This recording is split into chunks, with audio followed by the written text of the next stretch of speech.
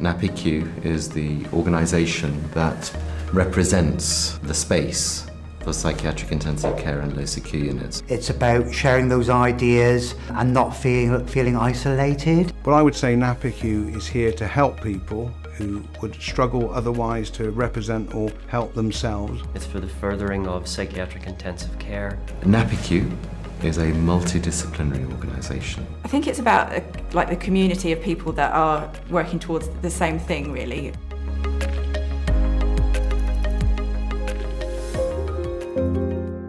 The way in which it really started was myself and a couple of colleagues. This was Dr. Dominic Beer, who was a great colleague of mine, and Carol Payton, who was a pharmacist dealing with mental health issues down at Bexley Hospital in 1994-95. We became acutely aware of the fact that there was very poor provision of psychiatric intensive care in the country.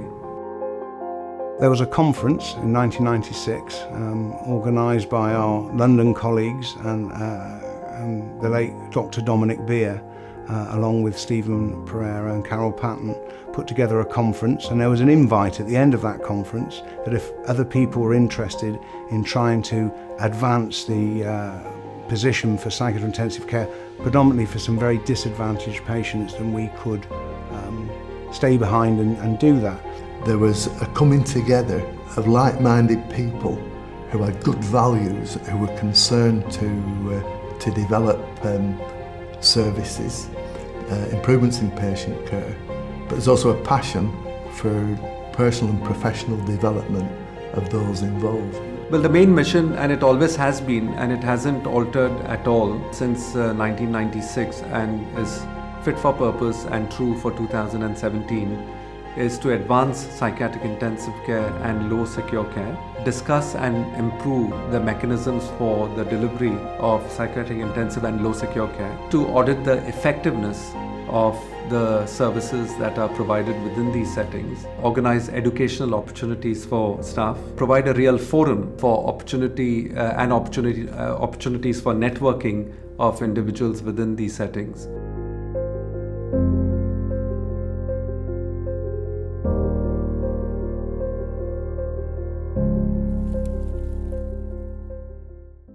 Pathways is a intensive care unit for people who suffer from severe mental health problems. There's a holistic awareness of people's needs. We aim to make our decisions about what patients need, what they want, as much as we can, and work together so that we can all do our best to get the best outcome. What I try and do is to help people to gain and strengthen control over their feelings again, so that they feel safer. To try to help the whole individual, and one can only do that if one is patient-centred. What we hope to achieve is for the patient to understand their illness. At the very core of what we're about, we aim to be a patient-led organisation. What NAPICU has never lost is this notion that things ought to be better than they are, but can be better than they are, which is, I think, a distinction. So there are quite often people with different views of different experiences, and that agenda keeps advancing because people believe that it can advance. There are many people with ideas who can't frame the future in a way that those ideas have been advanced. One of the interesting things was there was a paper published in the Psychiatric Bulletin about PICUs called Special Care Wards, Are They Special? And it talked about some very poor standards really, and a disengaged, contained group of patients not having a particularly good experience, nor with the staff. So we felt very motivated to improve things for the staff and for the patients. So this dehumanization and brutalization of these units really got our attention, and because Dominic and myself ran a psychiatric intensive care unit down in Bexley, which is in southeast England, we decided that we should do something about this. And this prompted the three of us to run the first national survey of psychiatric intensive care units in England. At times it can be incredibly inspirational to listen to patient stories, carer stories, to genuinely use that to inform policy and practice. So when we started with NAPICU and the formulation of this association in 1996, what we thought was important was not only to survey who were the kind of individuals who required this kind of care, but also to standardize for under one banner what is a definition of psychiatric intensive care, what is a definition of low secure care, and therefore then to provide standards for intensive care and low secure care so that all units throughout the UK and indeed in Europe or elsewhere could then subscribe to such a definition. And if you had a clear definition, then you could formulate good standards. If you had good standards, then you could deliver high quality care to the end user, which is people with severe mental disorder with disturbed behaviour. I think we need to do that. It's a difficult area to work in, and I think it's really important for us all to share what we're doing and be like a network and support to one another.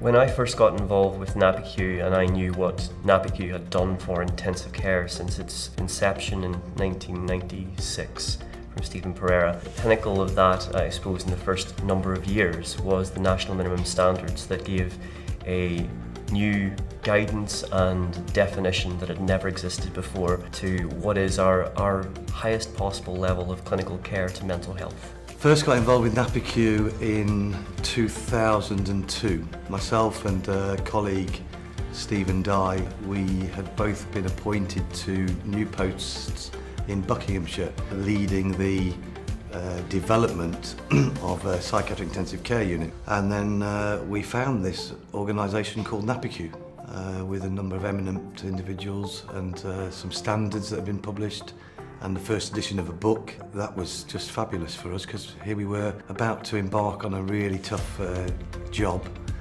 and there were people out there already doing it. Prior to us producing standards, there was a wide range of practice in different places in the country, basically lacking sophistication, a containment and control agenda rather than an engagement and therapeutic treatment agenda.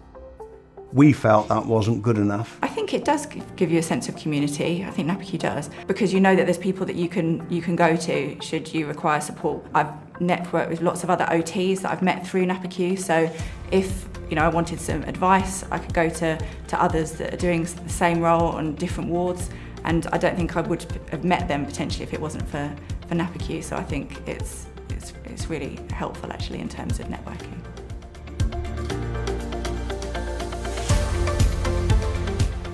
Well, the Journal of Psychiatric Intensive Care has been a long journey. It started actually around 1997 at an annual conference, and what it was a single newsletter, one side of A4, on which current issues for the day were placed on the seats at the conference. The journal obviously arose out of a newsletter. So I think from the start it was identified that it would be good for people working in the field to be able to communicate with each other and to learn. Many professionals have published from a range of disciplines, including service users have also published their views in the journal, which we're very proud of. And the motivation behind it was to think that as a kind of niche specialty, there wasn't a lot of good quality research that was particularly applicable to our patient group, and that we as a network of clinicians were in a good position to make that happen. A journal is a book of empty pages unless people are willing to produce work, to be inquisitive and to approach their experiences, whether it be professional or non-professional, in a way that's analytical, in a way that they're prepared to write down and send to us so we can make sure that wisdom is available to other people. Other bits of thinking around the time of the journal were really around trying to have an international and a multidisciplinary focus. I think the journal is going from strength to strength in terms of more contributions coming in, and still trying to maintain this kind of breadth of contributorship, so the variety of disciplines that would submit articles. So we feel that the journal's got a good future going forward. When I was probably 20-something years old, laying a single piece of paper on a seat at a conference, I would have never believed that 20 years from that point we would now have a scientific peer-reviewed international journal which continues to present a platform for people to publish their views and ideas.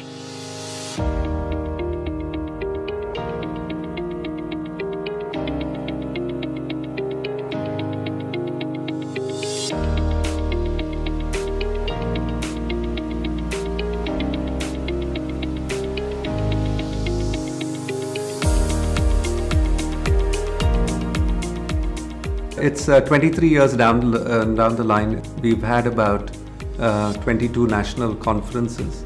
NAPICU is a really, really diverse and energetic group. The world is changing, healthcare is changing. What next really? How do we carry on pushing forward? If we don't change with time, we become irrelevant.